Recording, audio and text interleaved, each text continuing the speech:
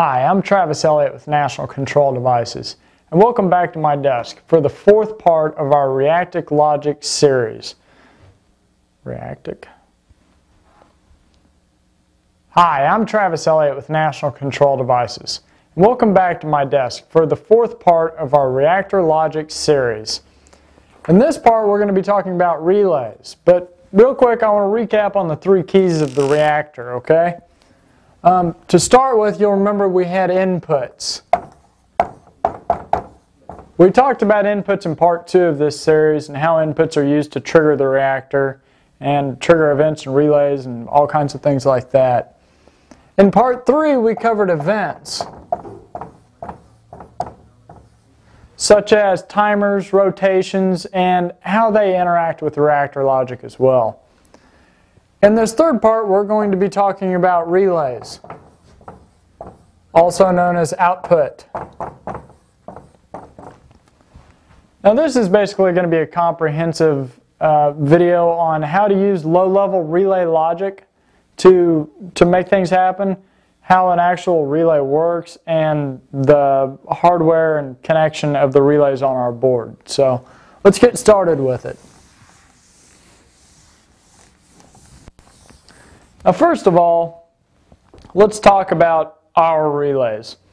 We offer solid-state and mechanical relays. I'm not going to cover solid-state relays here, but know that solid-state relays we offer are only for AC switching and they are load dependent.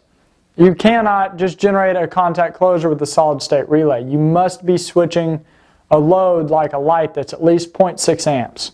So know that about our solid-state relays. Now, as far as our mechanical relays are concerned, we basically have two different types of mechanical relays that we're releasing right now. That is SP-ST relays. The SP-ST relay that we offer is a 30 amp relay. This is the largest mechanical relay we offer, and it's only available as a single pole, single throw relay. Okay? Some other relays we offer are 5, 10, and 20 amp mechanical relays. These relays are SP-DT, okay, meaning single pole double throw, which means they have one input and two outputs. Let's look at this real quick. With a single pole single throw relay, you have a common, which is where that's your input into the relay. And then you have a normally open. Whenever the relay is energized, the common connects to the normally open. The normally open is your output. It's where you would hook your device to it like a light. Your common is where you would hook the power for the light. So whenever the relay comes on, the common connects to the normally open and feeds light or power into the light. When the relay is off, the common and normally open are disconnected, so the light goes off because there's no power fed to it. Now, a single pole double throw relay basically works the same way. However, a single pole double throw relay has one input and two outputs. Your input is still the common. You still have the normally open output, but now you also have the normally closed output. When the relay is off or de-energized, the common is connected to the normally closed.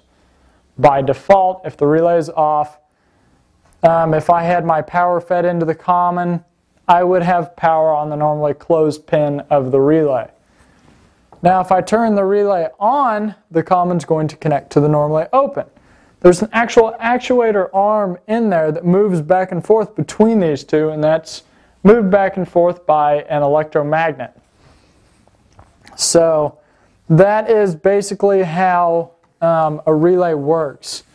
For more on that, we have a little video which is about relays, and we also have an article about Introduction to Computer Control Relays on our website also.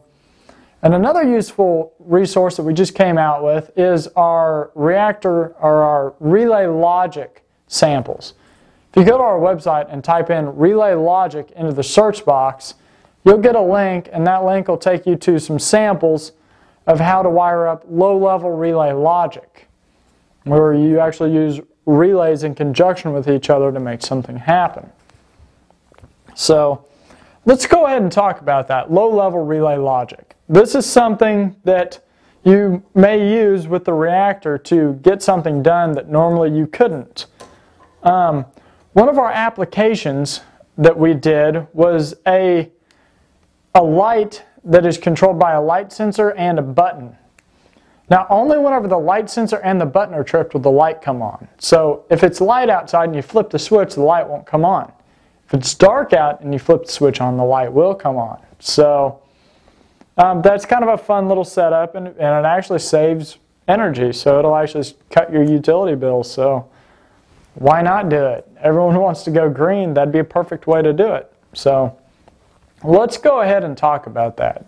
Now, like I said, we did an application on this, which means we have a whole page that has a video that shows you how to wire it up. It has a little text description of what it is. It has some pictures that shows you the board wired up. There's a schematic on there. There's the actual configuration file that you need to load into your controller. Everything you can possibly need to make this happen. In fact, you wouldn't have even had to have watched all of these videos to do it. But since you have watched these videos, you understand what's going on. But with that application page, any monkey can do it. I mean, it's really easy to set up. So be sure and look into that. But I'll show you kind of how that worked and how low-level relay logic is used.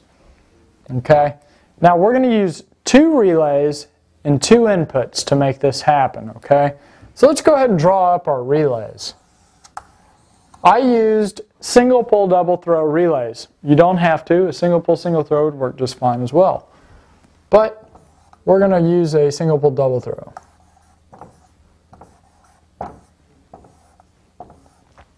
So I have my common, my normally open, and my normally closed. On my first relay, this is relay 1. On relay 2, I have the same thing. Normally open, a common, and a normally closed. Okay? I didn't use the normally closed pin on this for anything. All right? And to see which connection on your board is the normally closed and normally open and the common, if you have a relay controller with small relays like this, it's actually labeled in between the relay and the connector. If you look right in here, you look in there and you can see which one of these screw terminals is what for each relay. So on this particular board, there are 3 screw terminals per each relay. A common, a normally open, and a normally closed. On the larger relays, the 20 and 30 amp relays, you actually make your connection into the top of the relay. And it's labeled on there as well to tell you which is which. So that's that. Now, we've got our relays here, relay 1 and relay 2. Now I'm also going to use 2 inputs. I'm going to use AD input 1 and AD input 2. Okay? And a ground connection. So let's draw up our inputs down here. I've got my ground connection there. I've got AD1. And then I've got AD2. Okay. Now I'm going to be using a light sensor. The way this light sensor works is whenever it gets dark out, it generates a contact closure. Okay. So here's my light sensor. I'll just label it LS for light sensor.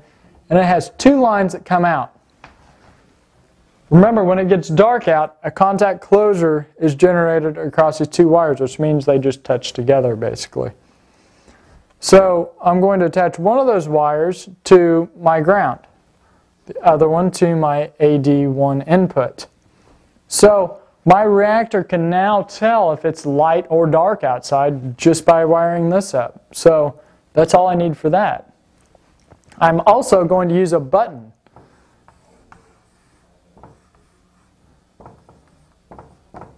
My button also has 2 wires that come out of it, and whenever I push the button, a contact closure is generated. So I'm going to attach one of its wires to ground, and I'm going to attach the other one to AD input 2.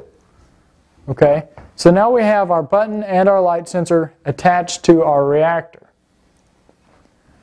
Now we need a AC power source. Okay, and we'll just draw that up right here. Don't make fun of my artistic abilities. And we have our light bulb.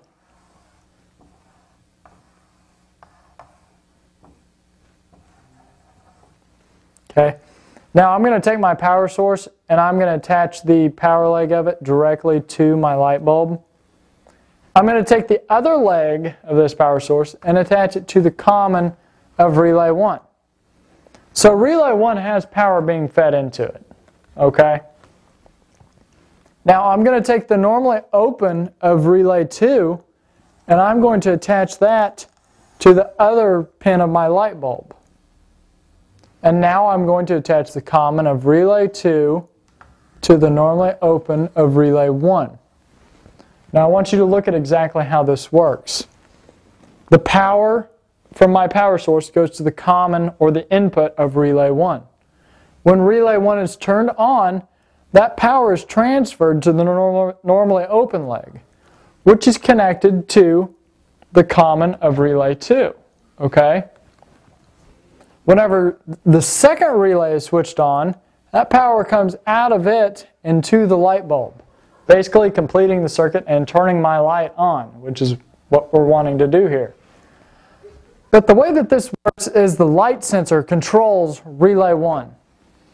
Relay 1's not going to come on unless it's dark out. And if relay 1's not on, relay 2 doesn't have an AC power source fed into it to feed the light. So when relay 1 comes on, as controlled by the light sensor, it connects power to relay 2. So I have my AC power at relay 2 now. Relay 2 is controlled directly by AD input 2, which is controlled by my button. So this input controls this relay.